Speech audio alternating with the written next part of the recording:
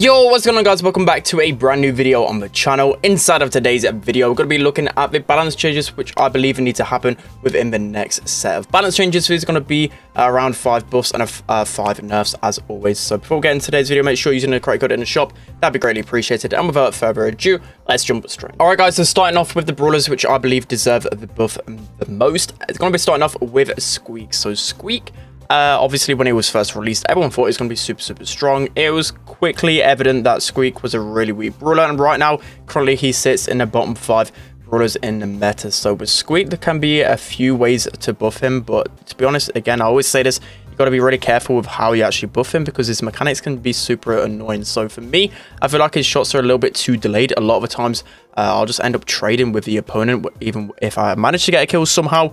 Most of the time I'm just going to trade my life, which obviously isn't really the best when you're trying to keep control. Also, I think the main point about him is his super, right? His super is only good against objects that aren't moving, so like the high safe, the Ike, and the robot. It's sort of really good against that. I never really seem to hit a single person with my super, so probably a mechanic change with a super will be able to bring him back into the meta. Alright guys, so going into the next brawler which I believe needs a buff of the most is going to be Jackie. So Jackie, unlike other tanks inside of the meta, she hasn't received any sort of a buff. If anything, she actually got a nerf because of her star power, and also like the other tanks got buffs or they got like indirect buffs. Jackie at the moment probably one of the worst brawlers inside of a game. I never see her in play at the moment. She's just too squishy for a tank. Her super as well, that is the main reason why I believe she's not too strong in the meta. I think her super is probably the worst in the game.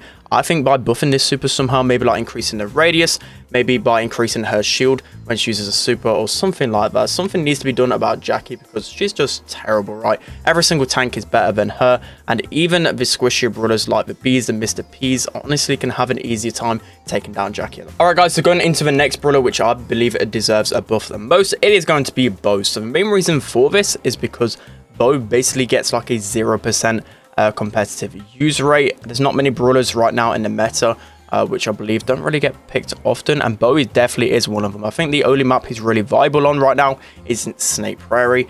His totem recently got a rework, so I think his base stats can get some sort of buff. Probably deserves a bit more damage, a bit more HP or something like that. Like Bo right now, just really lackluster and one of the worst brawlers inside of a game. Alright guys, so now moving into the next brawler which I believe deserves a buff the most, it is Daryl. So Daryl, he hasn't been meta for such a long time now. I think it's been well over a year since he's even been considered in any type of meta. He was only really good in Heist before, and as I said, it's been like a year where I've seen Daryl even be used in. Again, all the other tanks have a better purpose than him. I basically never ever see him used inside of scrims anymore. I've never seen him inside of competitive. He's just pretty much dead inside of a meta. So I believe Daryl probably deserves some sort of HP buff.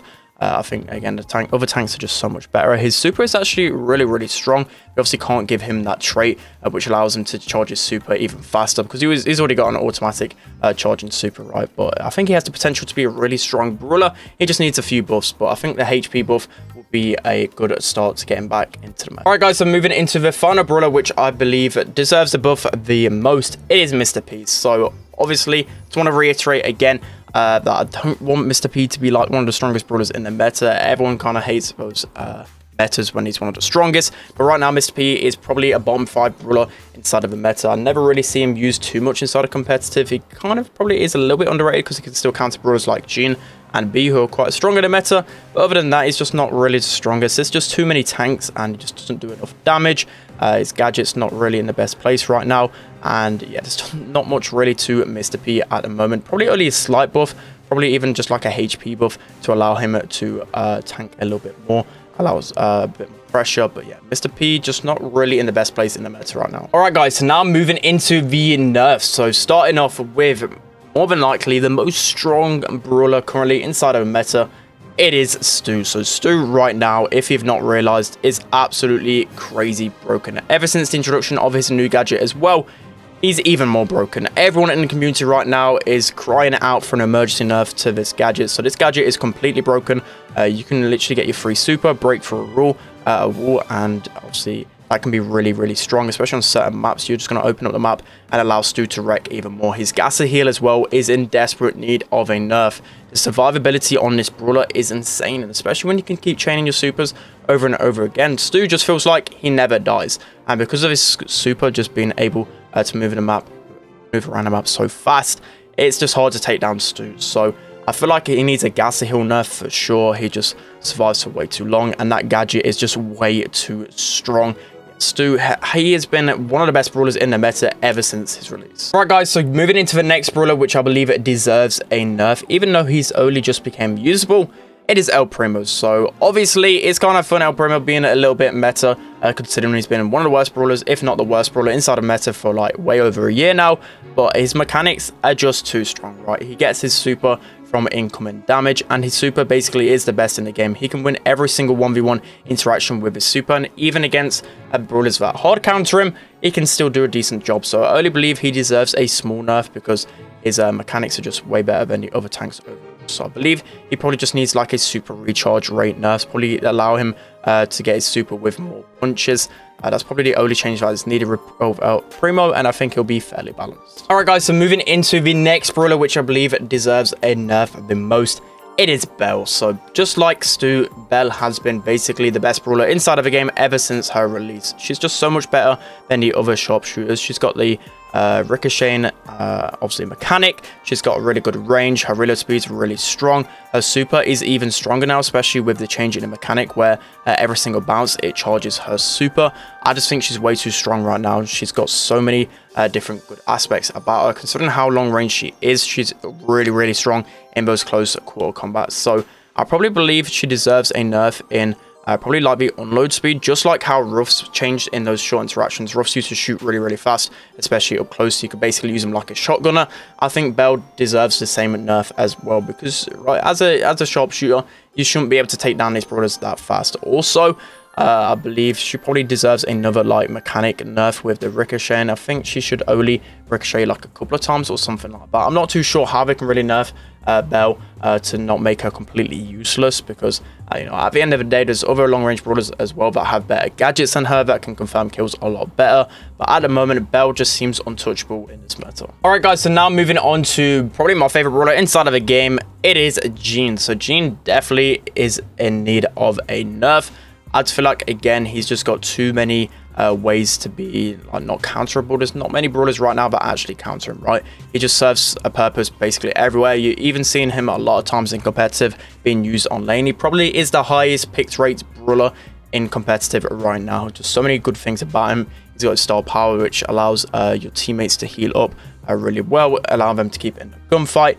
His super is probably one of the best in the game. His knockback can counter tanks. There's just too many good things about him, right? I probably think he only deserves like a small nerf. I think maybe like a HP nerf might be sufficient, or a damage nerf. One of those nerfs would be enough to make him balanced. Alright guys, so moving on to the final nerf of the video. It might be a bit of a surprise to you guys, but it's Ruffs. So Ruffs, again, ever since he was released, he serves too much purpose inside of the meta. Just the ability to give your teammates the power up and for them to carry. And his sandbag's probably the best gadget inside of a game. It's just such a hard kill for the majority of the part. I just think Ruffs is definitely in deserve of a nerf. I'm not too sure which avenue you'd really take with this. Let me know down in the comments section which you believe on this one. I probably just think that his super, especially for his teammates, probably deserves some sort of like time limit, right? I think he should only be allowed to have that upgrade for like a minute or something like that, or it just slowly wears out over time. I'm not too sure, but I just feel like Ruffs, especially if you have like a really strong defensive combo, it's just way too strong. You can use both star powers, like the healing one, well, the extra HP one can just be so strong in a defensive combination, especially on maps like parallel plays. And I just think his defensive playstyle can be really, really strong at some points. And also, just a quick few nerfs as well, which I believe should come into the game. These are just like off ones as well. You've got the likes of Rico and Sandy. Didn't really want to mention that too much because Rico hasn't been meta for a long time, but that gadget is just way too strong. I think you should probably nerf that one. And also the Sandy stun gadget is so strong. So I think a lot of gadgets that came into the game are still probably a bit too strong. Alright guys, that's going to be it for today's video. Hope you enjoyed this one. Let me know down in the comment section below what you think of my list. I might do an even more intense one, because balance changes are probably not really too far away. because it's been a while since we got some sort of balance changes, especially with like the new gadgets coming out as well. They definitely need some adjustments. So let me know if you want to see any more balance changing videos in the future. Don't forget to like, comment, and subscribe, and I'll see you guys next time.